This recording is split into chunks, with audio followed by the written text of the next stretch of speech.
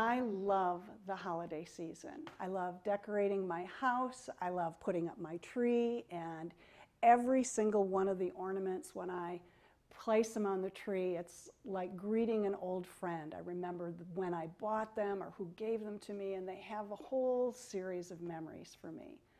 And it lights everything up for me as soon as I get into the spirit of it.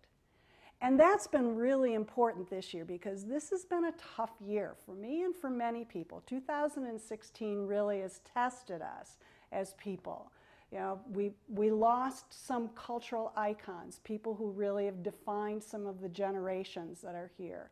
We've had an incredibly unpredictable and crazy political season all over in Europe and in the US. And through all of that, one of the things that I, as always in the holiday season, I reflect back and say, what is there to learn here? And for me, one of the deep appreciations that I have, and as I reflect back on this year, is the resilience of the human spirit.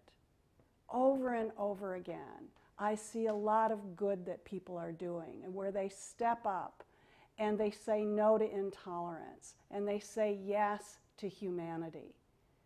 And that's really the challenge that I give all of you, just like it is for me, is looking at those places in our lives where we can expand our own humanity and embrace the humanity of others. And instead of focusing on all of our differences, to actually see our commonalities.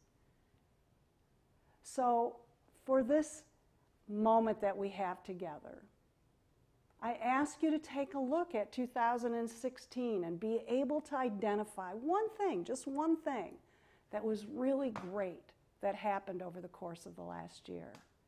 And I challenge you to identify one of your own behaviors that you're going to change in 2017.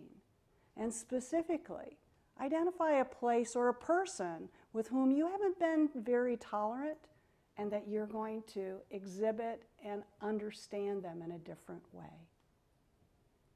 From all of us at Connect to the Core, I wish you a blessed holiday season and an extraordinary 2017.